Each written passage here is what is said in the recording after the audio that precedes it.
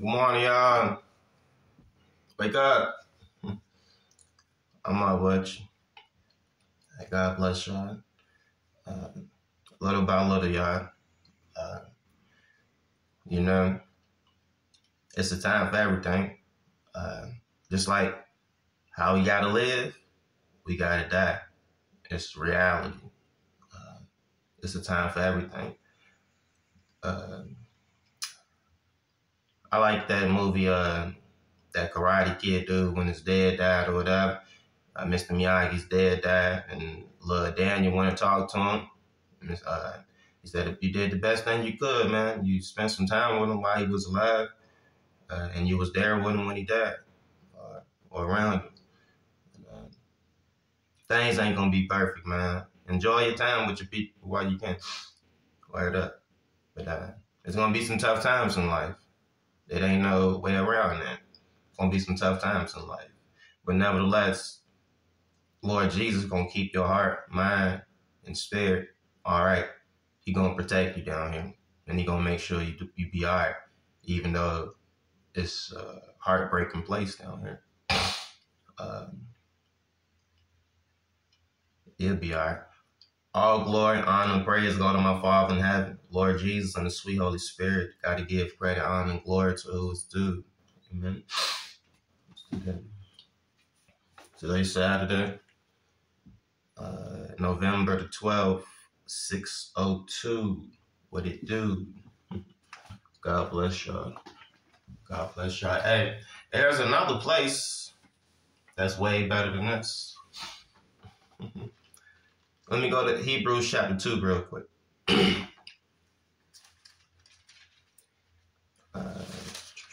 Hebrews chapter 2, verse 5 say, Jesus made fully human. What title say? Jesus made fully human. Hebrews chapter 2, verse 5 say, it is not to angels that he has subjected the world to come, about which we are speaking. But there is a place where someone has testified. What is mankind that you are mindful of them? Brother David said. What is mankind that you are mindful of them? A son of man that you care for him. You made them a little lower than the angels. You crowned them with glory and honor and put everything under their feet. In putting everything under them, God left nothing that is not subject to them. Yet, at present, we do not see everything subject to them, but we do see Jesus, who was made lower than the angels for a little while. Now crowned with glory and honor because he suffered death. Amen. Listen, death is a hard thing, but through death, let me keep reading. But we do see Jesus, who was made a little lower than the angels for a little while. Now crowned with glory and honor because he suffered death, so that by the grace of God, he might taste death for everyone. And bringing many sons and daughters to glory, it was fitting that God, for whom and through whom everything exists, should be made the pioneer of their salvation perfect through what he suffered. Amen. Both the one who makes people holy and those who are made holy are of the same family. So Jesus is not ashamed to call them brothers and sisters. He says, I will declare your name to my brothers and sisters. In the assembly, I will sing your praises. And again, I will put my trust in him. And again, he says, here I am, and the children God has given me.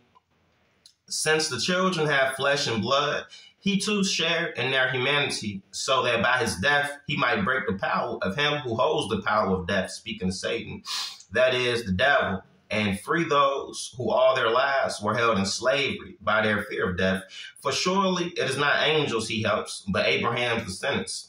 For this reason, he had to be made like them, fully human in every way, in order that he might become a merciful and faithful high priest in service to God, and that he might make atonement for the sins of the people, because he himself suffered when he was tempted. He is able to help those who are being tempted. I love this. Jesus Christ breaks the power of him, Satan, who holds the power of death. Death, the last enemy we got to face, y'all. I know it's a hard thing, but through death is freedom. Don't nobody want to die and this and that. But through death, that's when we truly be free about this body. Ain't no more suffering.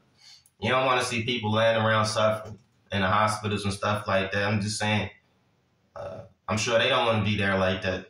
It's a hard thing if you know people in the hospital like that and going through some things. Like, it breaks my heart when I look on TV and see them little children, man. They didn't ask to be here. They go through it. It's a tough place we live in. It's a real tough place we live in. But nevertheless, God got a better place in store for us where there ain't no more pain, ain't no more crime, ain't no more death, ain't no more suffering, ain't no more torment, ain't no more waking up with the physical elements in your body. It's a beautiful place, man. And if you know Jesus Christ, everything gonna be all right. That's something that's one of the best things you could ever hold on to. If someone who's saved, they know Jesus Christ, it ain't nothing to be said about. Ain't nothing to be said about, because you know they going to a whole nother better place, baby. They ain't got to worry about it no more. God gonna give them a brand new body, a brand new mind, brand new heart, brand new spirit. I mean, they got the same spirit, but he gonna make them like Jesus. The Holy Spirit will let you know it, and he'll open your eyes to show you. Nevertheless, death is a sad thing, and we all got to face it. But it's another place up out of here where Lord Jesus make everything all right.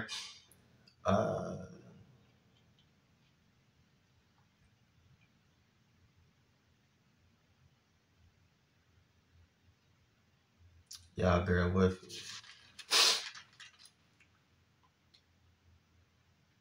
Yeah, bear with me. And it's in Revelation 21, a new heaven and a new earth. God gonna make everything new. I love that. And I told y'all, every area where we failed, Lord Jesus has succeeded phenomenally. I can't explain it to you like I want, because the Bible say, no eye has seen, no ear has heard, no mouth has spoken of the things God has in store for those who love him. You just keep on holding on to God. I'm telling you. It's not a loss when you know who the Lord is. It's a win. Even if you lose down here, it's still a win. Listen to him. You can take that to the bank. Don't let Satan, the world, and sin convince you out of the words. That's why it's good to hold on to the Lord through and through.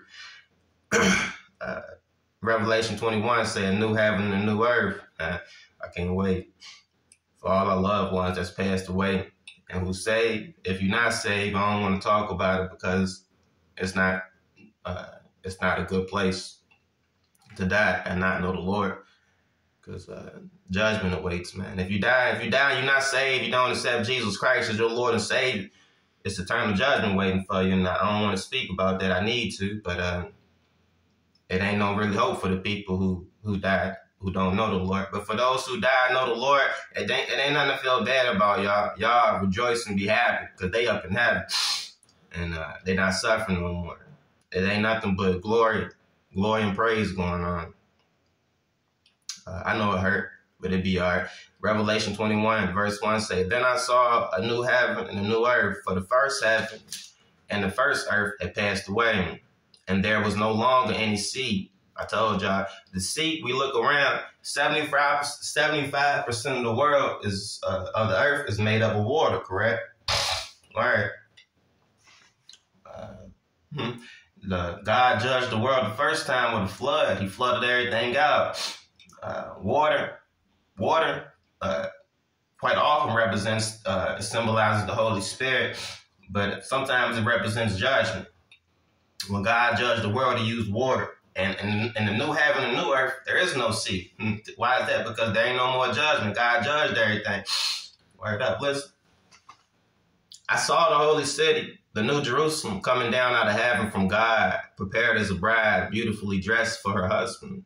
And I heard a loud voice from the throne saying, look, God's dwelling place is now among the people, and he will dwell with them. They will be his people, and God himself will be with them and be their God.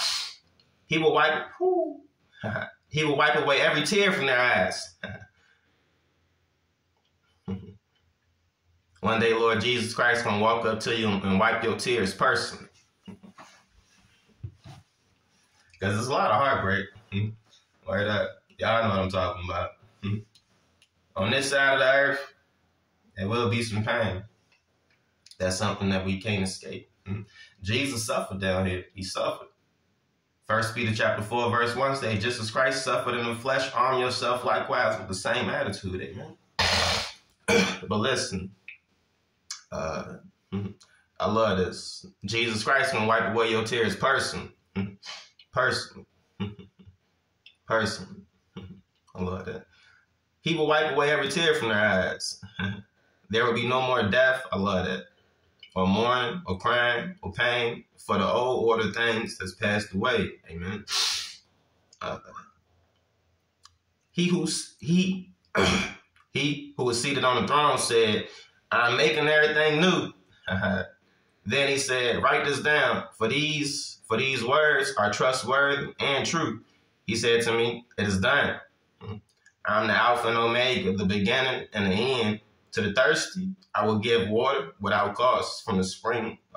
To the thirsty, I will give water without cost from the spring of water of life. Amen. Those who are victorious will inherit all this, and I will be their God, and they will be my children. But the cowardly, the unbelieving, the vile, the murderers, the sexual immoral, those who practice magic arts, the idolaters, and all liars, they will be consigned to the fiery lake of burning sulfur. This is the second death. So y'all hold on to Lord Jesus, and may he keep your hearts and minds sent and protected in him through everything. A little bit of pain on this side, but it's going to be all right. It's going to be all right. How much time I got? A little bit of time. I ain't gonna hold y'all too much. But listen. All right. Yeah, God bless y'all, man. All right, we got through with Joseph, and then Joseph, I thought it was pretty cool. I ain't catch this till the other day for real. I thought it was pretty cool. Joseph and his family all ended up in Egypt, and God blessed them down there in Egypt. Nevertheless, before Joseph died, everything was good in Egypt. And I guess they was getting comfortable in Egypt, but Egypt wasn't the permanent home for them to be. And Joseph said to his brothers before he died in Genesis chapter 50, verse 24, I'm about to die, but God will surely come to your aid and take you up out of this land to the land he promised on oath to Abraham, Isaac, and Jacob. I wonder what made them say that, because they was down there in Egypt and God blessed them down there in Egypt. But Joseph told them about the Exodus, about them exiting up out of Egypt. Word up. I think it's pretty cool in Genesis, even way before that, in Genesis 15, if y'all paying attention. The Lord told Abraham in Genesis 15, when he made a covenant with him, Genesis 15, verse 9. So the Lord said, bring me a heifer, a goat, and a ram, 3 years old, along with a dove and a young pigeon. Abram brought all these to him, cut them in two, and arranged the halves opposite each other. The birds, however, he did not cut in half. Then birds of prey came down on the carcasses, but Abraham drove them away. As the sun was setting, Abram fell into a deep sleep, and a thick and dreadful darkness came over him. Then the Lord said, God put him to sleep. When you're in the presence of God, that he gonna come to you in a dream and put you to sleep. Because to be in his presence is suicide. If you think, make it simple to you. You can't go to the bottom of the ocean without a submarine. Try it and see what's gonna happen to you. You can't go out in space without a spacesuit. Try to see what's going to happen to you. I want to see if you come back. I bet you can't get nowhere close to the sun. Outside, the real physical sun, that's hot, that we see every day. Try to get close to it. I bet you burn up before you get near it.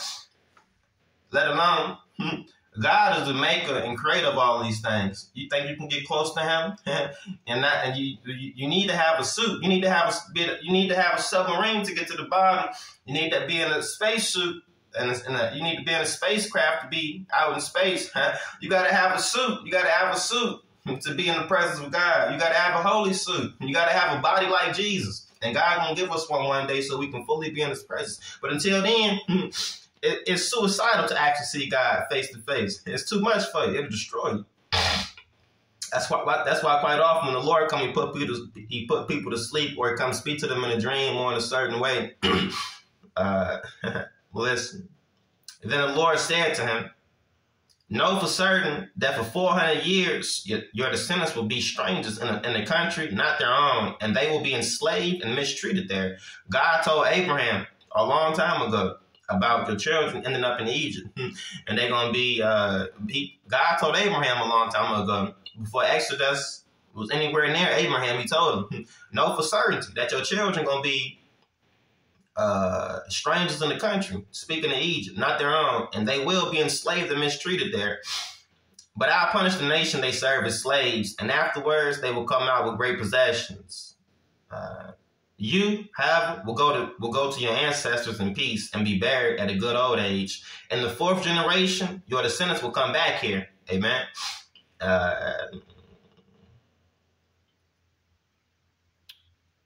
For the sin of the Morites has not yet reached its full measure. I like the fact that the Lord told Abraham about the Exodus. And Joseph, before he died, he told his brothers and them that God gonna come and take y'all up out of this place. They won't even enslave yet. Now we about to see what happened. Exodus chapter 1, Joseph just now died. Exodus, a new Pharaoh came and took place. The old Pharaoh, that Joseph, and when Joseph and them was in Egypt, it was a Pharaoh there who feared God, and God blessed Egypt. Joseph and that Pharaoh died. A new Pharaoh came and took over, who didn't care nothing about God or Joseph. Now listen, when the righteous rule, all the people are happy. But when the wicked rule, and all the people groan and complain, the Bible says. Word up. You got a good boss, you're going to have some good workers. If you got a hard boss, you're going to have some mean workers. That's how it goes. But anyway, Exodus chapter 1. Let me sip my coffee before I get this done, because I've been sipping for a minute. I've been talking for a minute. I said sipping for a minute. Same thing. You know what I meant to say. Take it in reverse. What dude said on that Willy Wonka jump? I got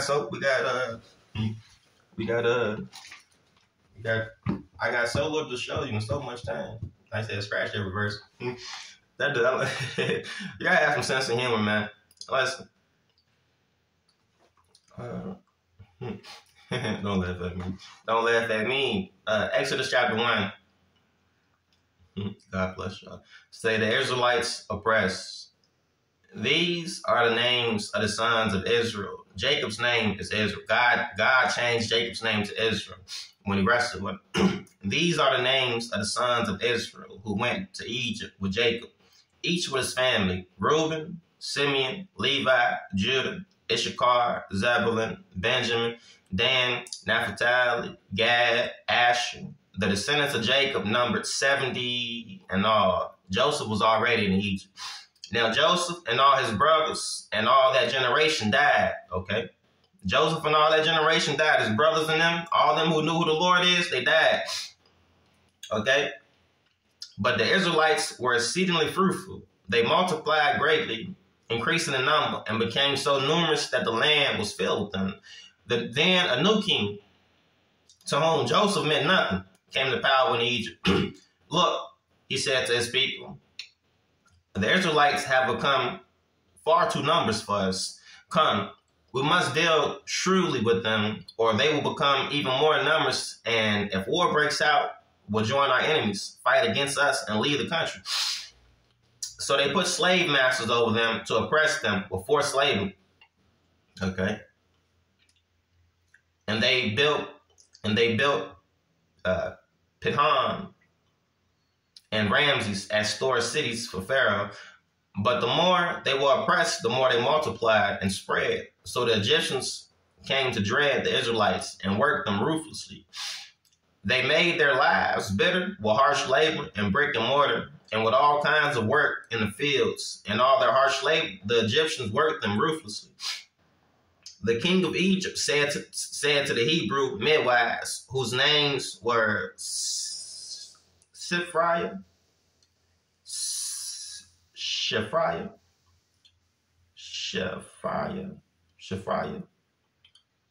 Shifra, Shifra, Shifra,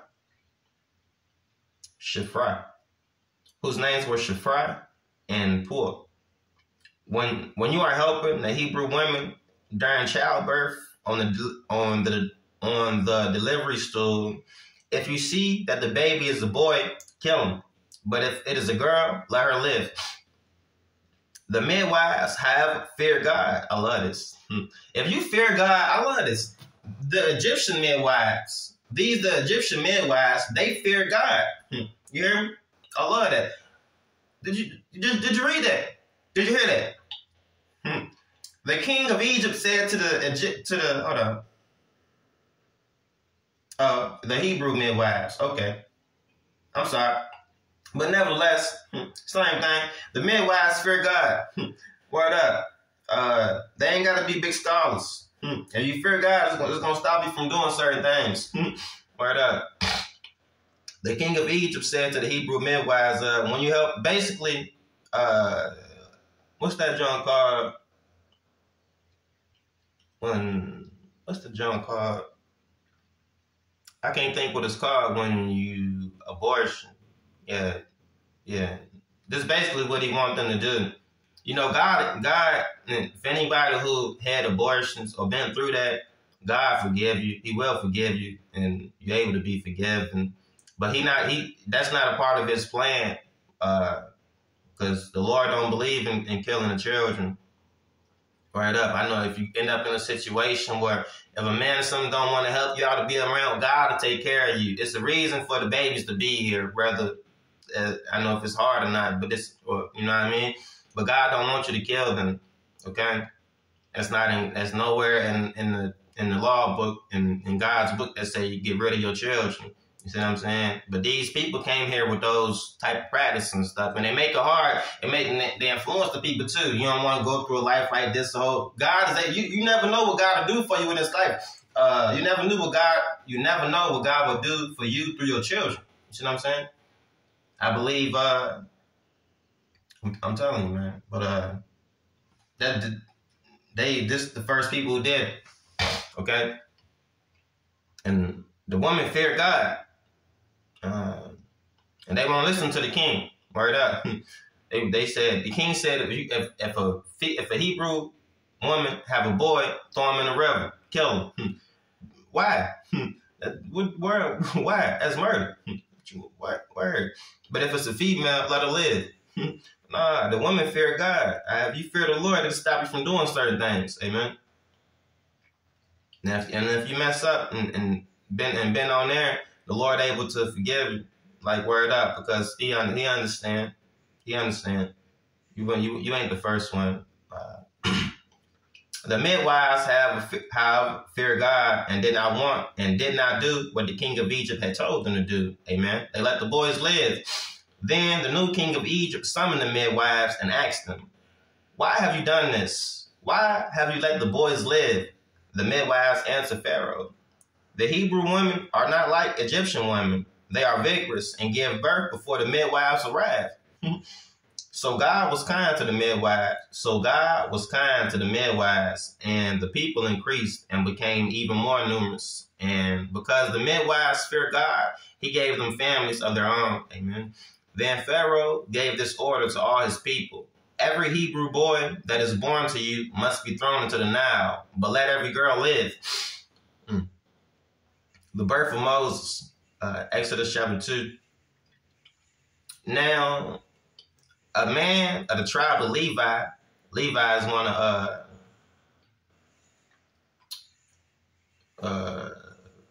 Israel's sons, Jacob's sons, one of Israel's. The Levi is the priest tribe. That's where the tribe of the priests come through. Now, a man of the tribe of Levi married a Levite woman, and she became pregnant and gave birth to a son. When she saw that he was a fine child, she hid him for 3 months.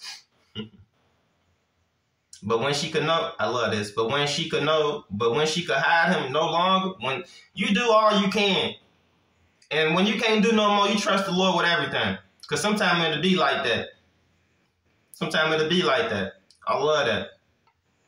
I love that. Listen, But this woman, Moses' mom, she trusted in the Lord. Listen, but when she could hide him no longer, she got a piper's basket for him and coated it with tar and pitch. Same thing Noah coated that the ark with. He pitched it inside out. That pitch is like a representation of the Holy Spirit. Where it pitched inside, and then she placed the child in it and put it among the reeds along the bank of the Nile. His sister stood at a distance to see what would happen to him. Moses' mom couldn't hide him no more. She placed the child. She put him in a basket, pitched it inside and out, and put him in a basket among the reeds along the bank of the Nile. His sister stood at a distance. His sister stood at a distance to see what would happen to him.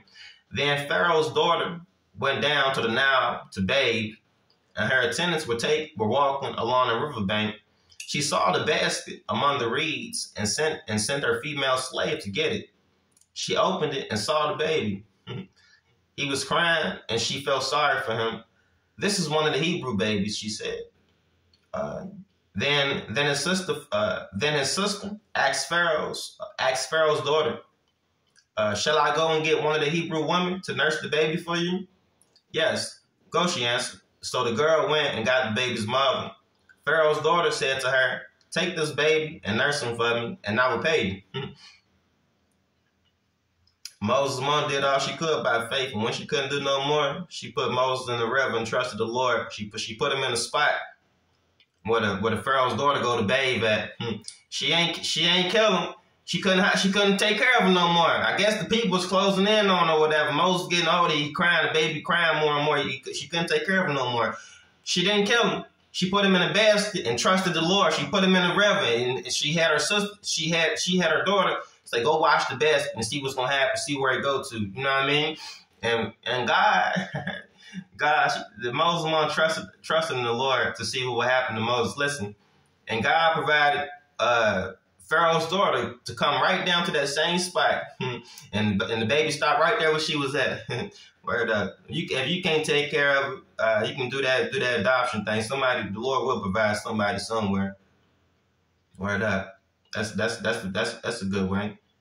Where death never the answer, but that's a good way. And that's if it comes down to that. Trusting the Lord, though. That's if you can't do nothing no more. And the women, y'all, it's for women because they know, because it's hard. It's hard for some women out here. It truly is hard. But God able to take care. God able to take care of you and your children. But listen, Moses' mom trusted the Lord, put the baby in the river, and went to Pharaoh's daughter. Pharaoh's daughter found him and sent the baby back to his mother, and also paid her to take care of him till he was old enough. Yes, she said. So the girl went and got the baby's mother. Pharaoh's daughter said to her, take this baby and nurse him for me, and I'll pay you. So the woman took the baby and nursed him, and when the child grew older, she took him to Pharaoh's daughter, and he became her son. Stepson. It says her son, but Moses was the stepson of Pharaoh's daughter. So she named him Moses, saying, I drew him up out of the water. Moses couldn't have had it better. Moses ended up in the king's palace growing up. Listen. But having the kingdom without the king is nothing. God will put that in your heart. It's a blessing. God will put it in your heart. Sin pleasurable for a season. It's not about what you have or this and that or your background or whatever. The status of your background. Listen. Moses flees to Midian, what the title say. Moses couldn't have had it better. I know a whole lot of people wouldn't mess that up. They would have not messed that up. Moses never forgot about his people. Nevertheless, Moses' mom, she did a good job. She taught him. Just they don't take them but a little while. The Bible say, teach a child when they're young, and when they grow up, they won't forget the way. That's what the Bible say. Teach a child when they're young the way, and when they get older, they won't forget. I know y'all. It's a whole lot. It's a whole lot of grown people who they grandma or granddad and took them to church when they was a little kid, and they have not forgot it yet. I bet you. It's still things I remember as a little boy. I'm telling you. I ain't want to go do nothing, but my grandma, she did the best she could. I'm telling you. I still remember to this day. I ain't forgot nothing. I did a whole lot of smoking, a whole lot of drinking. I walked down the street stumbling many times, but I ain't forgot nothing. Said teach a child when they're young, and when they get old, they won't forget the way. What that verse said. I ain't got it in my mind right now because I've been thinking about something else. But this year, give me a second, please. Don't take me number 10 a second. Teach a child. Proverbs 22, verse 6. Say, train up a child in the way he should go, and when he is old, he will not depart from it. Amen. You get the kids when they're young. That's when you're supposed to. Teach them when they're young. And when they get old, they won't forget. A lot of people don't teach the kids when they're young. That's why they ain't no sense of direction. God bless the people who ever put any type of direction of the Lord in the person's life. I promise you, that be the difference maker between life or death. It might not be right now, but as they get older, I'm telling you, it be the difference maker. But that's why you see a lot of stuff out of whack. But anyway, Moses' mom taught him about his people, only for a little while. Moses grew up in Pharaoh's home. He grew up in the palace. He had it. He ain't had to go check on his people, don't nothing. But read this. One day after Moses had grown up, he went out to where his own people were. What? Why he do that? Because he knew who his people was. How he know that? His mom did a good job teaching him just a little bit when he was a kid. Oh yeah, that's right. In other words, he wouldn't know who his people was. Listen. One day after Moses had grown up, he went out to where his own people were and watched them at their hard labor. You know, Moses sitting back. If this don't mess with you, this how you let you know right here. If you got it all and you see your people sitting back struggling, it don't mess with you, something wrong with you. Moses sitting back in Egypt. He got it. And he went out to see his people and see them being mistreated. You know, it hurt, bro. Dang. A lot of people don't, they're not going to go check on you. They are. Hurt. Moses ain't had to go down there. He saw an Egyptian beating a Hebrew, one of his own people. Looking this way and seeing that no one was there, Moses seeing one of the Egyptians beating on the Hebrew, he looked around. He don't see nobody. I'm about to stop this dude. That's what he think. Ain't nobody around. This dude trip. Looking this way and that and seeing no one, he killed the Egyptian. And hid him in the sand. Moses killed the Egyptian? Yeah, murder. One of the commandments don't murder, ain't it? Yeah. Why he killed the Egyptian? Because he seen the Egyptian mistreating his people. That's okay? No, it's not okay. He tried to do things his way. It wasn't his time yet. When we do things our way, it don't go right. Moses killed the man. Okay. The next day, he went out and saw two Hebrews fighting. He asked the one in the wrong, "Why are you hitting your fellow Hebrew?" The man said, "Who made you ruler and judge over us? Are you thinking of killing me as you killed the Egyptian?" Then Moses was afraid and thought, "What I did must have become known." When Pharaoh heard of this, he tried to kill Moses. But Moses fled from Pharaoh and went to live in Midian, where he sat down by a well. Now a priest of Midian had 7 daughters, and they came to draw water. And there's something about that well. I told you something about that well. Every time the Lord, Moses did what? He fled to the wilderness. What did he do? He fled to Midian, where he sat down by a well. That's drunk like in the desert somewhere. And it's always somewhere like in the wilderness when you outside, when the Lord meets you. Listen, now a priest of Midian, he sat down by a well. Now a priest of Midian had 7 daughters, and they came to draw water and fill the troughs to water their father's flock. Some shepherds came along and drove them away. But Moses got up and came to their rescue and watered their flock. When the girls returned to rule their father, he asked them, "Why have you returned so early today?"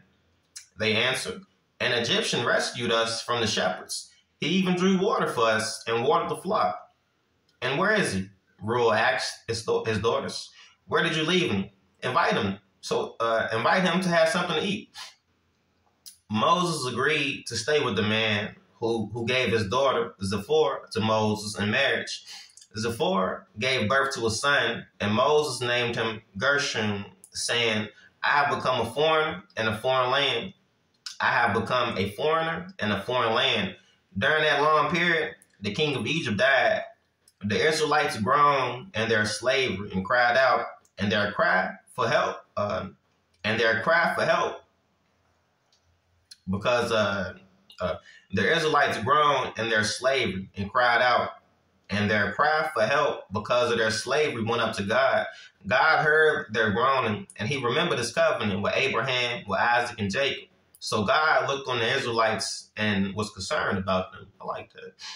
I love that part. God remembered his covenant with Abraham, Isaac, and Jacob.